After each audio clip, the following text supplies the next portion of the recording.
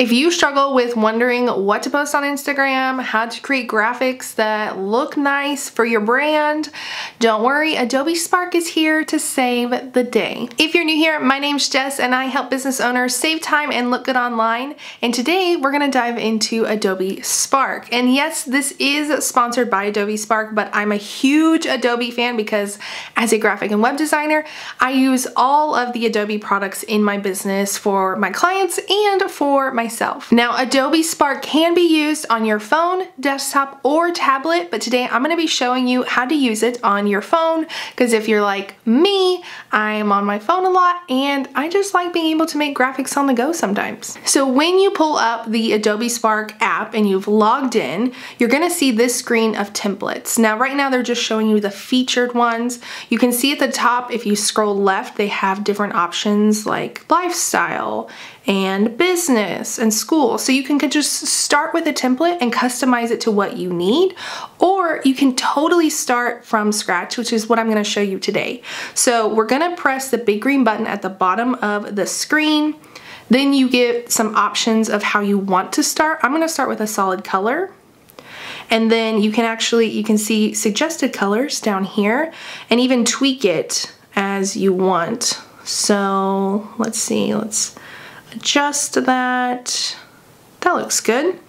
And then click next. Then you can also choose the different sizes. So you can do an Instagram post, Instagram story, Facebook, Pinterest, YouTube, LinkedIn, even like letter size, social profiles. Like, you have lots of options here. I'm gonna do an Instagram story. Then you can double tap to edit the text and start editing. So the first thing we can do is change the font. Y'all know I love me some fonts.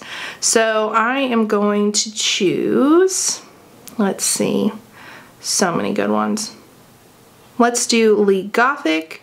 Then if you double tap, that's where you can edit the text.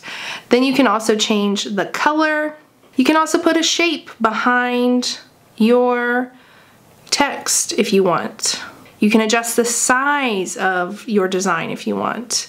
Then they give some more, like if you want to rotate or scale it, you can change the alignment, the spacing, the opacity, and the style, which gives you kind of, if you scroll through, it will give you different options of how you can have your design look. Now we have some other options like add an animation, which is fun, especially if you're creating this for Instagram stories. Gives it a little more of a visual and interactive element instead of just being text that sits still on screen. So that's pretty cool. Now I've created my post. I'm ready to export. So I'm gonna tap this upload or download button up in the right-hand corner. And now it gives you options of how to export. You can save it to your phone. I can even do it straight to Instagram, which is what I'm going to do. It gives me the option to do it as a story or in my feed. I'm gonna do the story, and there it is, right in my story, ready to share. So easy. Adobe Spark does have a free plan, which is what I was using today, or you can upgrade to their individual plan and get a few more features and options. If you want a 7-day free trial, be sure and check out the link below in the description. If you have questions, let me know. Be sure and give this video a thumbs up, and I will see y'all next time.